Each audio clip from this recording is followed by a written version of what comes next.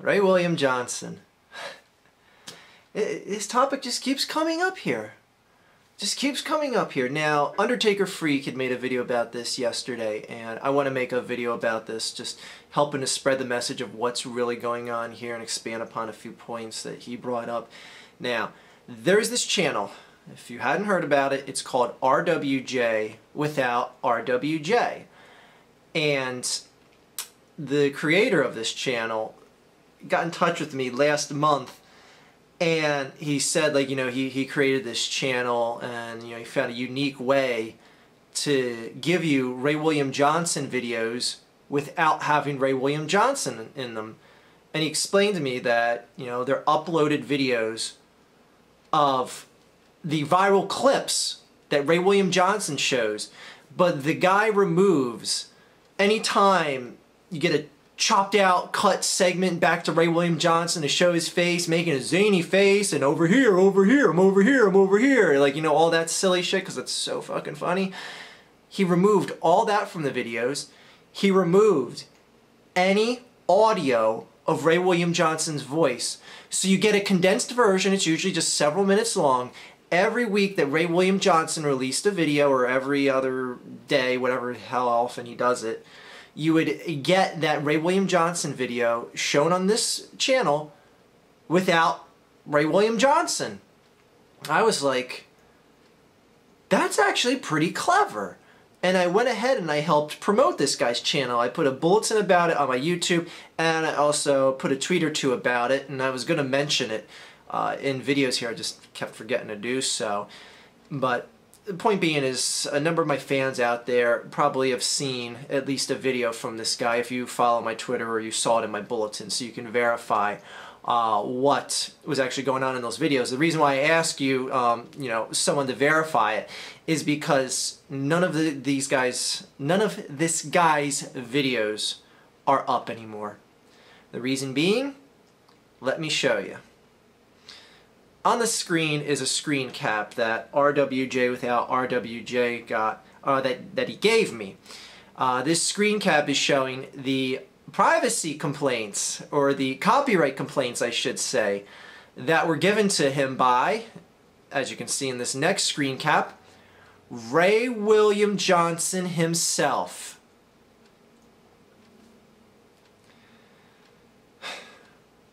Ray William Johnson filed copyright claims on a guy who all he did was show the viral videos that Ray William Johnson showed.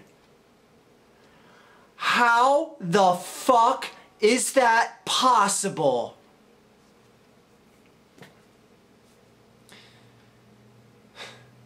If you're the little guy on this website, be sure to not do something that the big fish get away with, because you will be punished.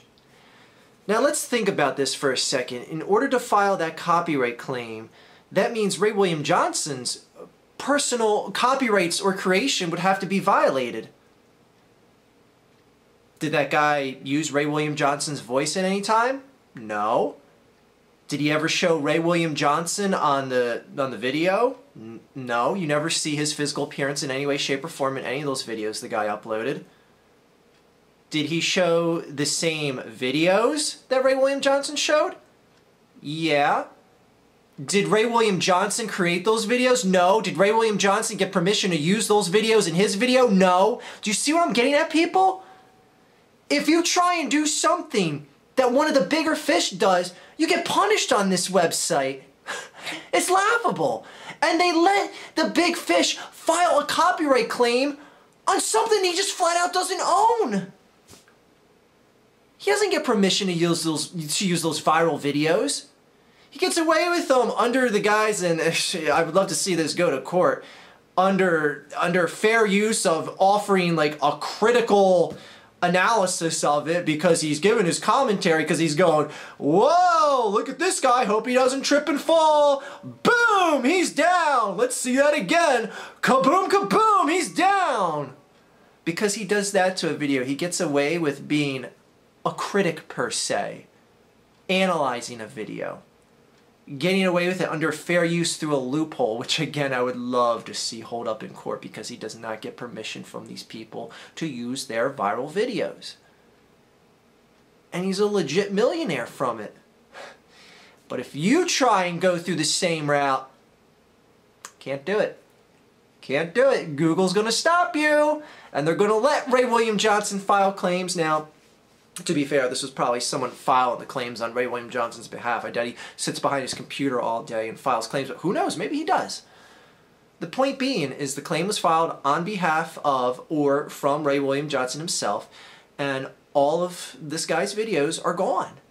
And he's not going to upload more videos, nor do I blame him. Why? Just go through this cycle of, you know, constantly getting videos removed on that channel or create another channel?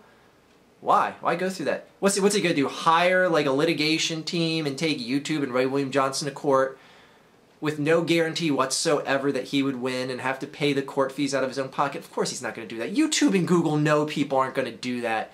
So they're going to keep punishing the little fish like this guy. When the big fish wants to put his big foot down on him and keep him held down.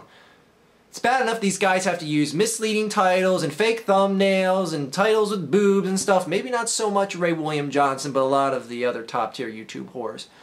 It's bad enough that these guys have to do so much to hog the attention because they just can't get enough attention themselves. They have to just keep scratching and clawing to get as much attention as possible. And the little guys don't even stand a shot to get even out of the gate. They can't even get traction because they will be stopped. Unbelievable. This shit really is just unbelievable. A guy is filing copyright claims on something that he doesn't even own the copyrights to. The fuck is the matter with this picture? Oh, I know some people might be like, well, if you didn't support Ray William Johnson, why did you support this guy who's basically taking other people's viral videos and not get permission from them either? Well, I did it just because he's just spiting Ray William Johnson. He did it to spite him. He didn't do it with the thing of like, oh, I'm going to be a ridiculous, wealthy millionaire like Ray William Johnson. I'm going to get millions of video views. No, he did it to show you that you could do this and he could create his own little condensed version of it that people were enjoying, even though Ray William Johnson fans flocked there and said, oh no, you're ripoff, you're stealing Ray William Johnson's content. Really? Really? Stealing something stolen? Is that what you're saying? Isn't that a double negative, which means the person that stole the stolen product now has proper ownership? Anyway. It's ridiculous. Every single one of this guy's videos got flagged by Ray William Johnson or someone on Ray William Johnson's behalf. And YouTube upheld it. YouTube allowed it to go through. And that's a damn shame. That is a damn shame. It just goes to show you. Once you have power on this website and someone tries to do what you do, you can and will get stopped. Unfucking believable.